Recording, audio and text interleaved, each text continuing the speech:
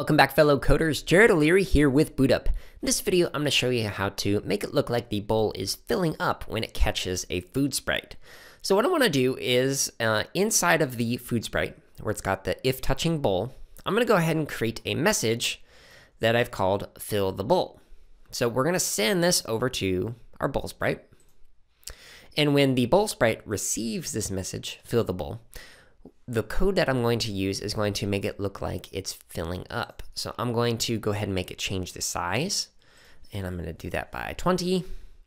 And then I want to change the fish eye, or rather set the fish eye to something like 50. Fish eye will make it get like it's filled, so it kind of gives it a bulge to it. And then I'm going to wait a little bit before I reset back to the original size. So I'm going to go ahead and change the size by -20, and I'll clear the graphic effect. So this code will make it so that it does that.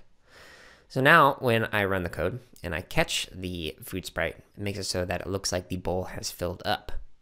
Now, if I were to stop this while it's in the middle of being filled and then start it again, it would start with the fisheye and it would start with the larger size. So I need to make sure that I go into my setup right here and I actually reset to the original size, like 100%, and I clear the graphic effects on my setup. So just in case somebody stops it right when you catch it, when you restart it again, it won't be with the fisheye and it won't be a larger size. Cool. So in your food sprite, add in a message, something like fill the bowl. Then in your bowl sprite, make it use some looks blocks, maybe some motion blocks to change the way that the bowl looks, and just reset it at the very beginning when it does our setup code. Hey everyone, if you're watching this on YouTube, go ahead and like, comment, and subscribe. If you're not watching us on YouTube, you can find us on that platform as well as other social media outlets by searching for BootUp PD. And if you're looking for more free lessons, projects, and resources for teachers and students, visit us at bootuppd.org, where you can also learn about our high-quality professional development.